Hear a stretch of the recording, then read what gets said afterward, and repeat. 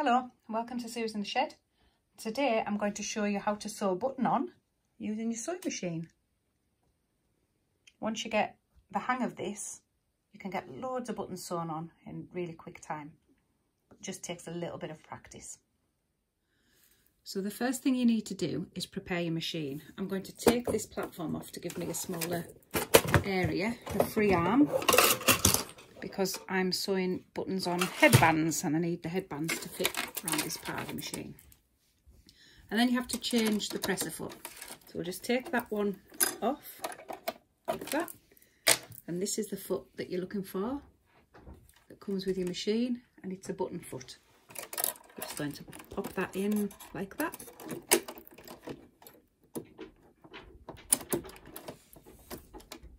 Okay, right. So the next thing we need to do is set our machine. I'm using the Brother Innovis.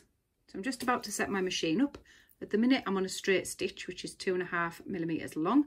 And what I want is a zigzag stitch. So we'll pick that one. And I want to adapt that. And I know that this button that I'm using is 4.5mm because I've sewn it on a lot.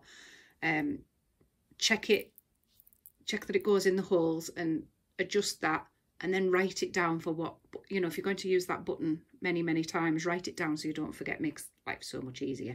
So I'm going to change that to 4.5. And you want this one, this is really important, you want this one on 0 because you don't want your machine moving forward, because your needle will then hit your button and it'll break. So we'll get that right down to 0. And then I'm ready to start.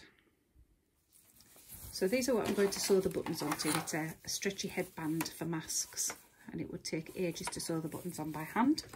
So I'm going to use the machine. So the first thing I do is position the piece of fabric in. This is probably an awkward thing to sew a button onto as a complete beginner, because it's shaped at the end, and what I want to do is try and avoid over sewing the edges in.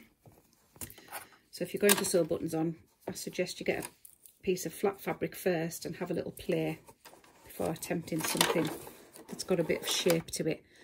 So I'm just going to lift the presser foot up and hold it there to grip the button.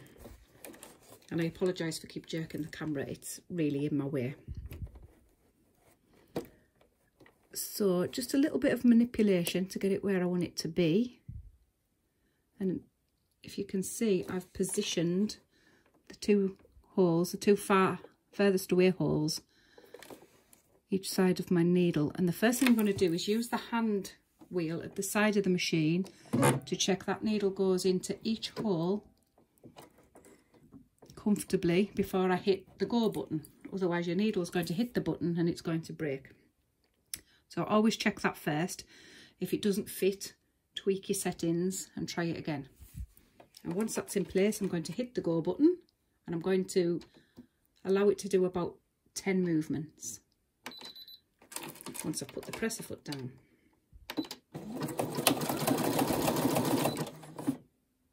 And we'll cut that off. Got a clever machine with a pair of scissors on it. We'll just move that forward to the next set of holes. I'm going to do it again. Double check that the needle goes into each hole separately. And you can hit your go button, or you might have a foot pedal. About 10 movements. Put it off. Slowly take it out. We can just trim them off. And there's your button, and it literally takes seconds. Hope this helps. Enjoy!